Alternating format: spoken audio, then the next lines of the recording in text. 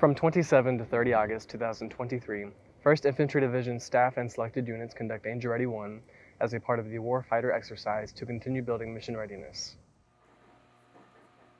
For a division, what we want to do is get the CG's overall mission intent, and we write the order for what his expectation is of the battlefield.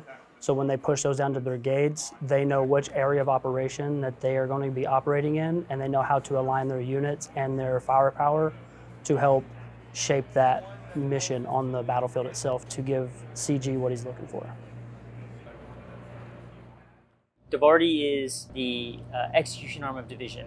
We control the surface-to-surface fires in division, from MLRS to HIMARS to cannon artillery, and our job is to plan and make sure they're in a specific position at a specific time in order to achieve the desired effects.